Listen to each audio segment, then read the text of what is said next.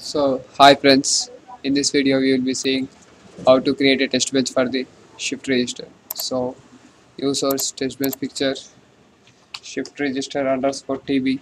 So, we want to write the test bench for shift register. So, yes, sir, we have selected, and right now we are doing the test bench. So, I am giving the a value as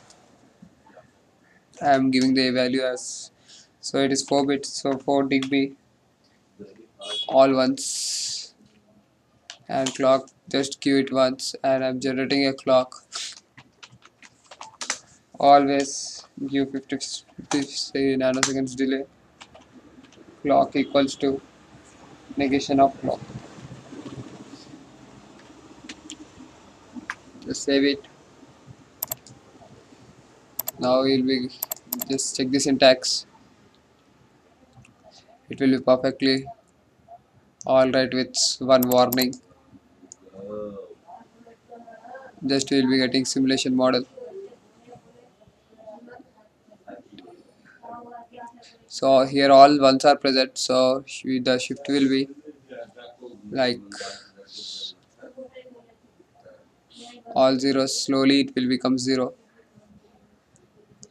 So yes, we have got zeros. When we given one. So not let us zoom out this.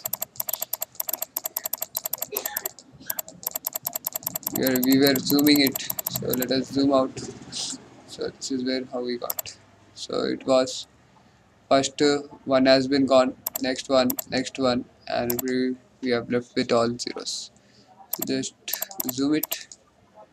If you zoom less, then only you can observe. This is how we will getting. So for each clock we will be getting one. We will be reducing the one zeros.